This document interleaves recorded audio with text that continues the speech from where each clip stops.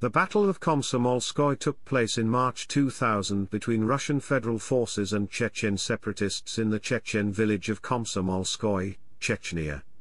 It was the largest Russian victory during the Second Chechen War. Several hundred Chechen rebel fighters and more than 50 Russian servicemen were killed in the course of more than 2 weeks of siege warfare. An unknown number of civilians were killed in the fighting as well. The fighting resulted in the destruction of most of the forces of Chechen rebel field commander Ruslan Gelayev. Scores of Chechens were taken prisoner by the Russians, and only a few survived. A number of civilians died from torture, and the village was looted and completely destroyed. Chapter 1, Battle. Komsomolskoye, a village of some 5,000 residents before the war, was a southern suburb of the Chechen capital of Grozny, and hometown of the autonomous Chechen separatist commander Ruslan Gelayev, who was operating in Shatoysky and Itom-Kalinsky districts. A large column of exhausted and hungry fighters from Gelayev's detachment entered the village on the 4th of March 2000. The fighters were attempting to break through the cordon set up by Russian forces around the Argon River Gorge following the fall of Grozny in February. They were apparently deceived by Arbi Barayev, who had promised to evacuate their wounded with buses, but in actuality lured Gelayev and his troops into a well-prepared federal ambush. Once in Komsomolskoye, the column was blocked by Russian internal troops and OMON and SOBR police commandos from Voronezh, Irkutsk and Kursk, who were soon joined by the military. The village was then subjected to heavy shelling and aerial bombing. Russian spokesman at first said only 25 to 30 fighters were in the village, asserting that the guerrillas could no longer field large units, but they later said it was a group of up to 1,500. Some fighters succeeded in getting out of Komsomolskoye in small groups of around 10 fighters each. Gelayev escaped on the 10th of March. Only a handful of those who remained in the village survived the battle or the captivity. More than 300 fighters were killed in minefields around the village. According to the Russians, 17 soldiers were killed in an ambush on the second day. Civilians were brought in and ordered to bring back 7 soldiers who could not be evacuated. The Russian government claimed that the village was heavily fortified. However, according to Los Angeles Times interviews with Chechen survivors of the battle, the trapped rebels, many of whom were injured or frostbitten, could not fortify the village or find decent shelter. In one incident, 50 wounded fighters were killed in a direct hit on the basement where they were taking shelter. Survivors said they were starving and freezing, and had inadequate arms and ammunition. One said he was the only survivor out of a group of 9 that attempted to break out, the others were all killed by mines.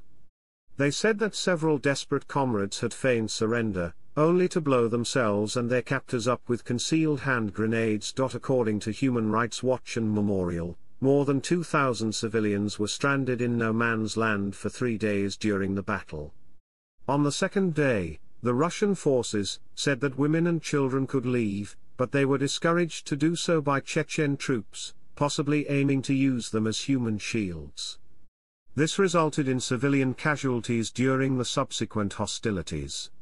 Up to 100 civilians, mainly elderly, disabled, or wounded, were trapped in the village and may have been killed in the course of the battle. A number of male civilians were singled out, beaten, and taken to an improvised detention center in Urus-Martin for torture, including to the death. Civilian survivors said refugees were allowed to return to the village for 1 hour to take their belongings, but were killed during renewed Russian bombing. Others related witnessing organized looting, with truckloads of booty being hauled off by Russian forces. They stated they were able to evacuate from the battle zone after a group of pro-Moscow Chechen militia policemen forced the Russian checkpoint at gunpoint to let them pass. Abdullah Ilayev, the head of the neighboring village of Goyskoye, said that there were heavy civilian casualties and claimed to know whole families who had been wiped out. After 4 days of around-the-clock artillery bombardment, with fighter-bomber air strikes being conducted every 5 to 10 minutes including the use of thermobaric weapons, the storming of Komsomolskoye began. Russian special forces spearheaded 24 tanks and infantry with armored personnel carriers.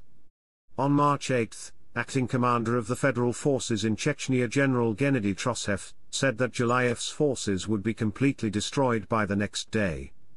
By the 10th of March, the Russians said they were still encountering determined resistance from between 300 and 700 Chechen fighters. A short ceasefire to collect the wounded was negotiated on the 14th of March. On the 15th of March, the deputy commander of the Western Group of Federal Forces in charge of equipment and armament, Colonel Mikhail Rivenko, was killed by a grenade while trying to leave a disabled tank. He was named posthumously as a hero of the Russian Federation. 2 Russian Interior Ministry generals came under sniper fire but were not harmed. Russian servicemen spoke of suffering colossal losses, describing the helicopters carrying wounded soldiers leaving Komsomolskoye as being like buses in rush hour. One officer saw 4 helicopters carrying dead bodies on one day. By the 17th of March, Chechen resistance had driven back Russian forces sent in to mop up the now flattened village, so the Russians initiated a further artillery bombardment.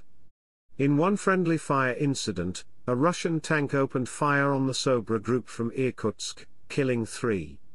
The BBC noted that the Russian High Command said the rebels will be definitively destroyed today, a pledge the local commanders had made the week before.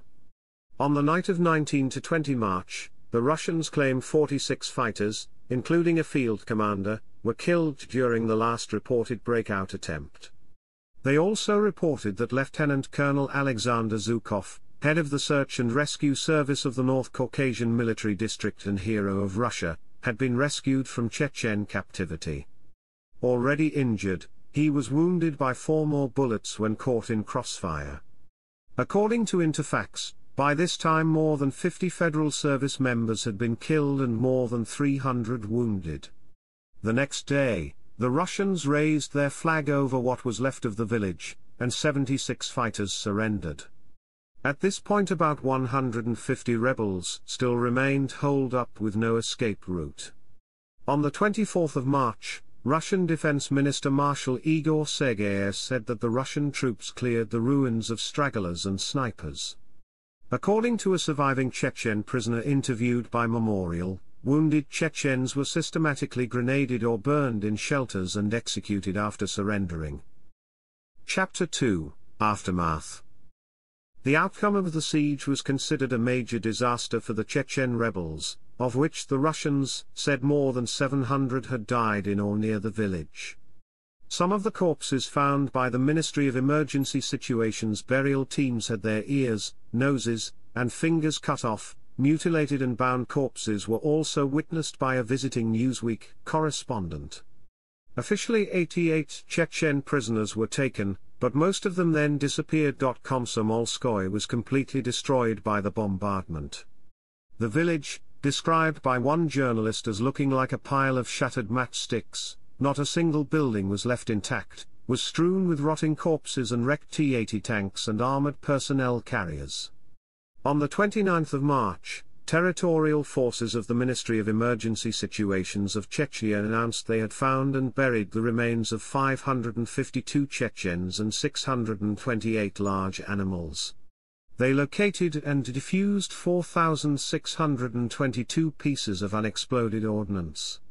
Russian investigative journalist Anna Politkovskaya compared the events in Komsomolskoye to the Katyn massacre and called it a village that no longer exists, as the battle left behind a monstrous conglomerate of burnt houses, ruins, and new graves at the cemetery.